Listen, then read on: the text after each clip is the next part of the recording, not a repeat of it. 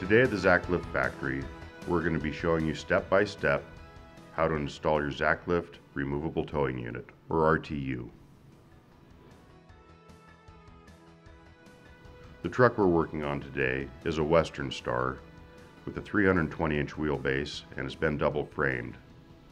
The first thing we're going to start with is removing the rear cross member, then we'll be modifying the rear airbag shelf. We're going to remove all the bolts first. This one here was more of a custom truck, and we ended up having to cut it out because it is manufactured in with the frame.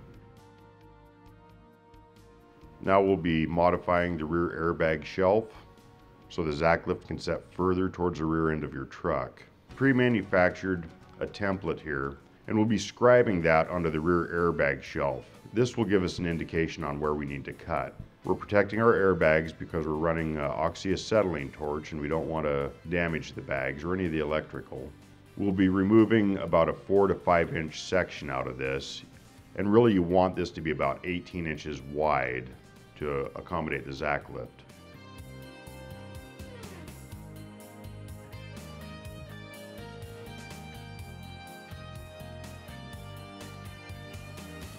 Now that we have the section removed, we're going to grind it and prep it for weld. Make sure all your paint's removed. And then we'll mate our gusset in.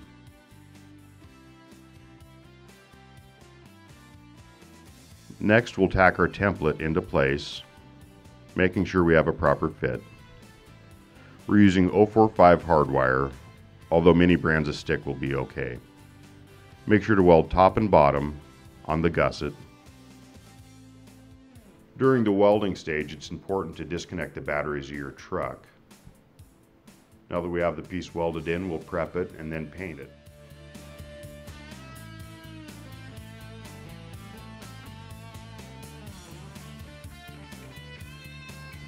This is what the finished product looks like. Our cross member is going over the top of our airbags, so we're disconnecting them and then we'll reroute them around the cross member again. We're using our airbag brackets for pre-existing holes in the frame to mount our cross member. Now the cross member you'll receive tacked, so you'll have to cut your tacks first, and you will have to trim a certain length off of your cross member, probably around 2 inches depending on your truck. Next, we're transferring layout onto the cross member ends so we can drill these. Typically here we'll use an oversized 5/8 drill. That'll give you a little room in case there's an error in your drilling.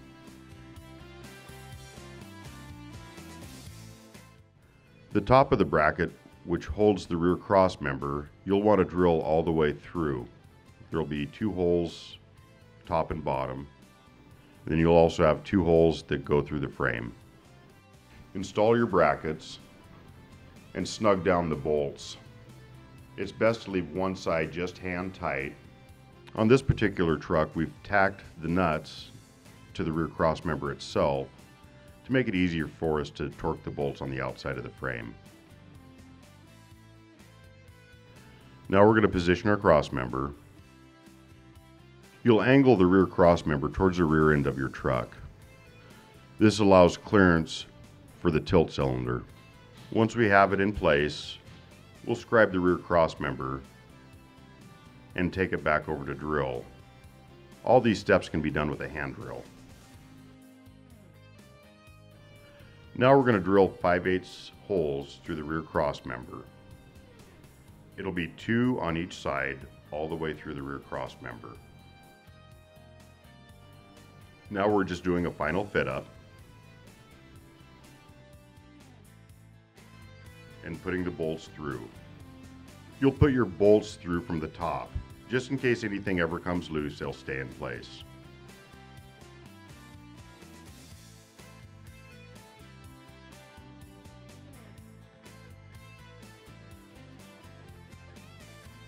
Now we're tightening everything down.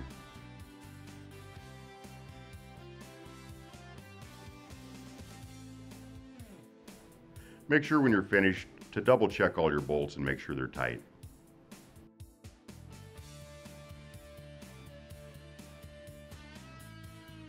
We're putting a protective coating over the air lines just to make sure they don't suffer from any abrasion.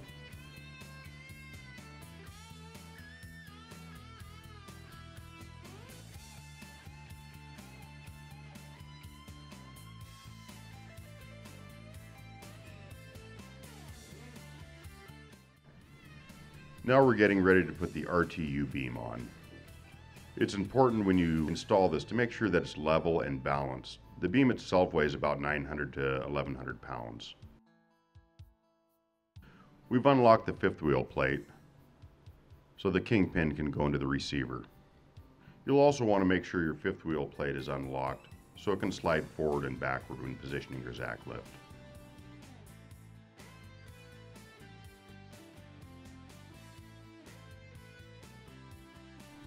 Now we have our RTU beam locked in and positioned on the truck.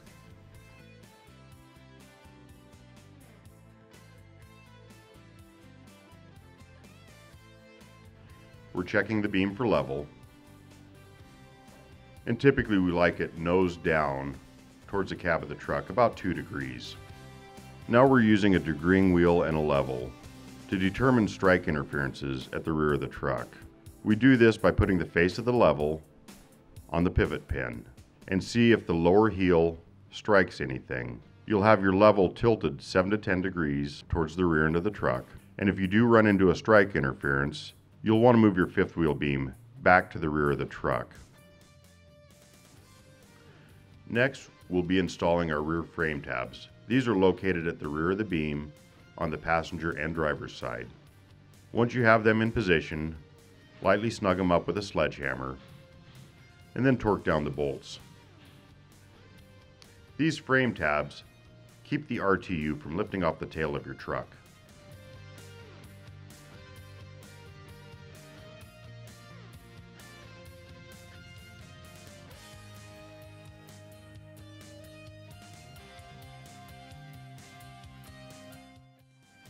We'll position the fifth wheel beam to where it's centered on the tail of your truck. We measure the gap on the rear feet and split the difference.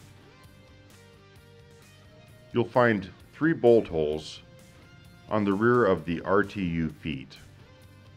These are located passenger and driver's side.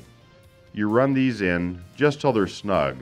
This is just to keep the RTU from walking side to side.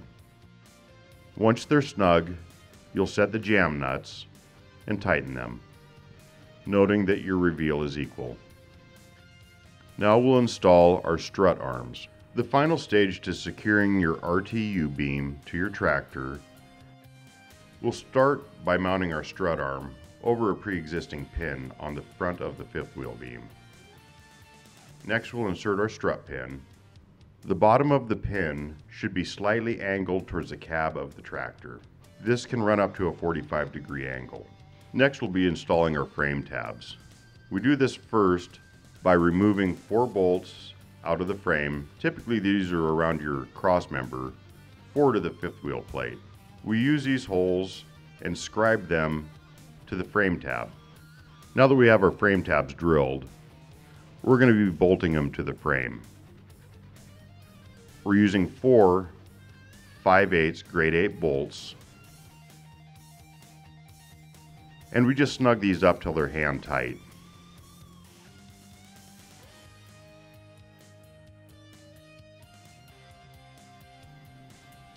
Now we'll install our strut mount over a pin located at the front of the Zacklift. Then we'll insert our strut mount, and you'll want the bottom of it slightly forward towards the cab of the tractor. We'll adjust the strut with a knurled knob on the top of the strut tower. This will give us our height, and once our height is achieved, we'll insert our frame tab pin. Again, you'll want to do this on both sides of your RTU, and all these just have to be hand tight. The load of the Zacklift itself will put tension on these nuts and bolts.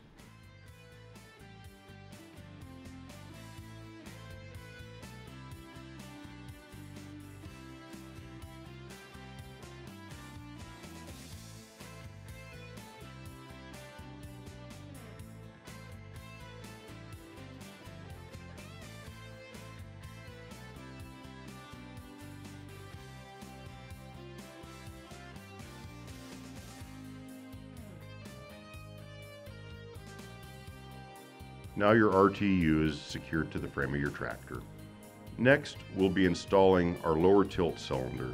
It's best to do this before you have the Zacklift in place. We start by removing the pin underneath the beam towards the rear of the tractor. We're using a forklift to position the tilt cylinder. We're now lining up the height and inserting our pin. This is a 403. On a 303, you'll have a step down bushing on this pin itself.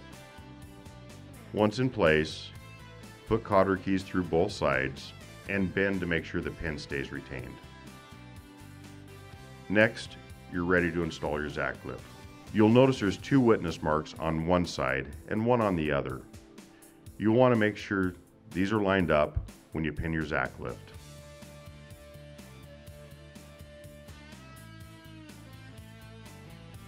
And now we're pinning our Zacklift on. Now you'll drop your bolts through.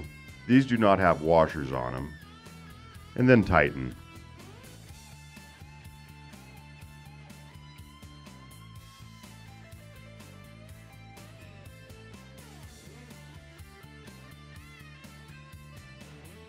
Now we're ready to pin our tilt cylinder to the lower part of the Zacklift. We leave a snap ring on one side of the pin, and then we tap it in with a hammer. Now we'll put our snap ring on the opposite side of the pin. For safety reasons, make sure your flip over latch is in place before lowering your lifting device.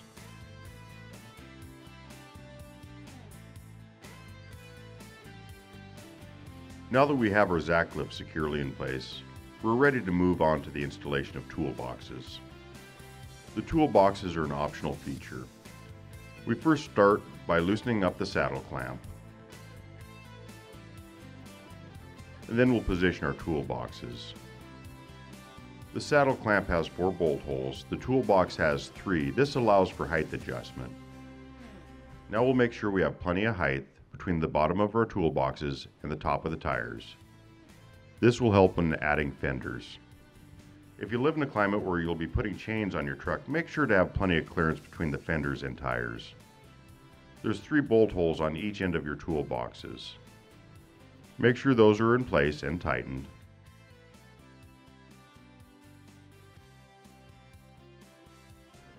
The toolbox on the driver's side has a fork bracket. The toolbox on the passenger side holds your valve body. Now that our toolboxes are in place, we're ready to start the plumbing.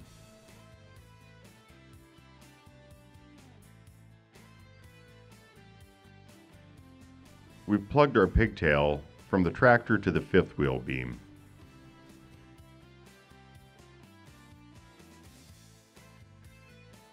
Now we're ready to install tail lights. You'll use the same mounting point that you use for installing your toolboxes. We'll install the tail light bracket holding the tail lights. We'll install this over a tab on the RTU. Connect your wires. Make sure your tail light bracket is securely bolted. And then you'll use self-tapping screws to marry the 2 pieces together.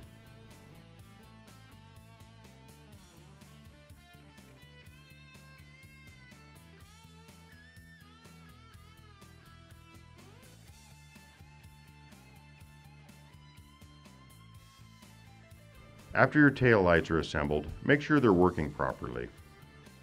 The Zacklift toolbox comes standard with LED lighting. First, you'll need to ground your valve. You'll take the green grounding wire from your beam and connect it to a bolt on the valve body. When reconnecting, you'll torque this bolt down to 12.5 foot-pounds. To connect the LED lighting in your toolboxes, first, you'll pull the wiring loom from your RTU beam, locating the 2 black wires. You will splice those together and then crimp them in a butt connector. After that, you'll take your red wire and brown wire, splice those together, put them in the opposite side of your butt connector, and crimp. This will create the circuit for your LED lights.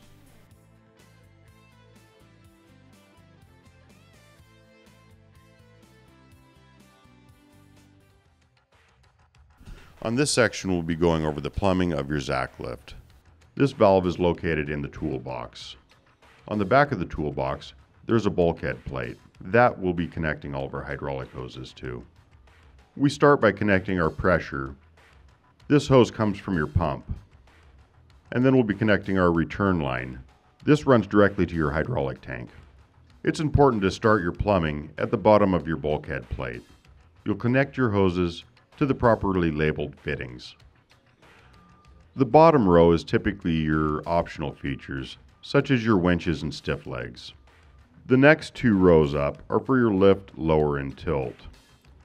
On your pressure side of your bulkhead plate, you'll have your 8 and 2 fitting. This controls your lift and fold. The middle section, your 7 and 3 fittings, will be your extend and retract. On your return line side of the bulkhead plate, you'll have your 6 and 4 fitting. This goes to your tilt cylinder. This valve head plate has the additional option of a winch, which is labeled T and B for top and bottom. Now that we have our bulkhead plate plumbed, we'll start running the hoses to our cylinders. Now we'll be connecting our lower tilt cylinder. These cylinders have been pressure tested at the factory, so they will have fluid in them. When undoing the caps, expect to have some pressure buildup. Now we'll connect our 90-degree elbows. These are for the 4 and 6 lines off the valve section. You will now connect the 2 90-degree fittings to your cylinder. There will be a tall fitting and a short fitting. The short fitting is for your number 4 supply line. The tall fitting is for your number 6 return line. When you've completed hooking up your tilt cylinder, you'll then move to your extend cylinder. You'll run from your bulkhead fitting on the back of your toolboxes to the bulkhead fittings underneath your beam. These are located on the driver's side and passenger side.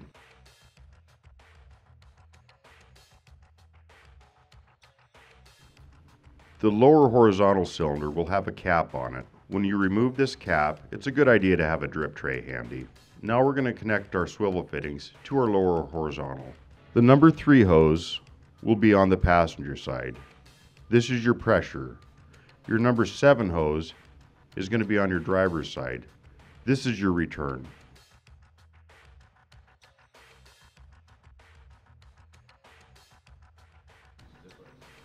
An additional feature you can add to your Zacklift are stiff legs. We have 25,000 pound and 38,000 pound stiff legs.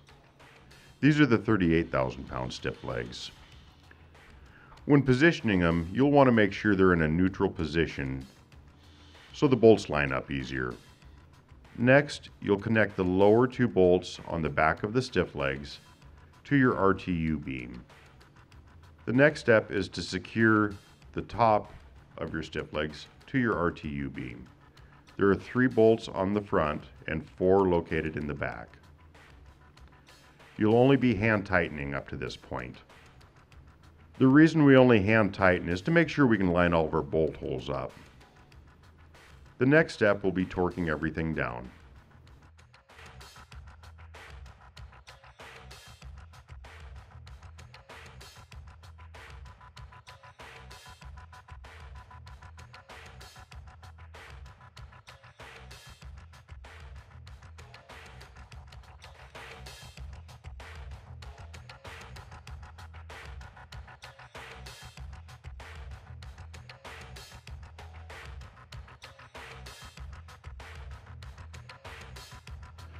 Now that we have our stiff legs installed, we'll be plumbing them.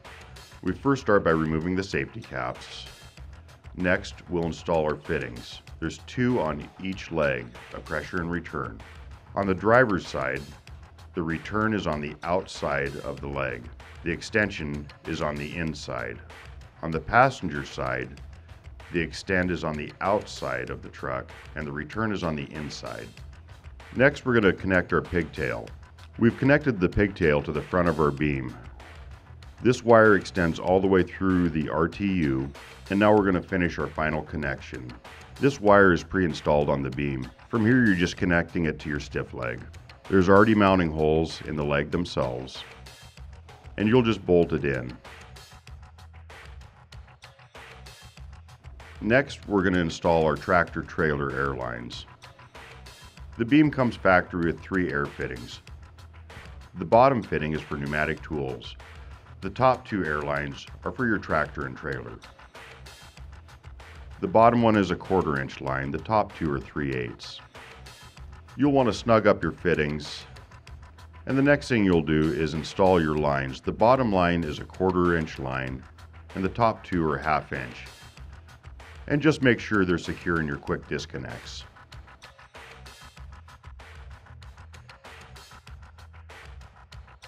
This customer has chosen the additional option of having a 30,000-pound winch. The winch itself comes spooled with 1/2 inch cable, 200 feet long. Now that we have everything hooked up, we're just doing a basic function test with the Zacklift. At this point, you'll want to inspect for hydraulic leaks to make sure all your fittings are tight. On our function test, we just make sure the Zacklift goes through its full motion.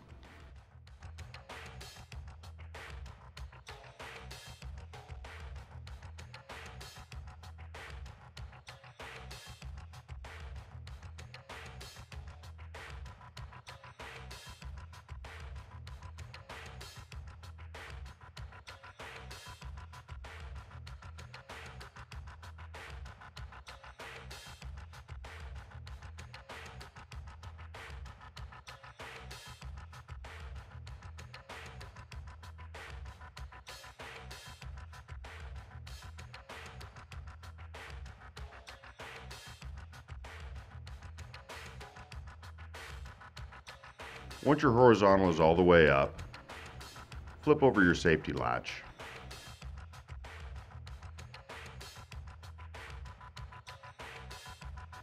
This concludes the installation of the Zacklift removable towing unit. Thank you for watching. If you have any questions, please call the number below.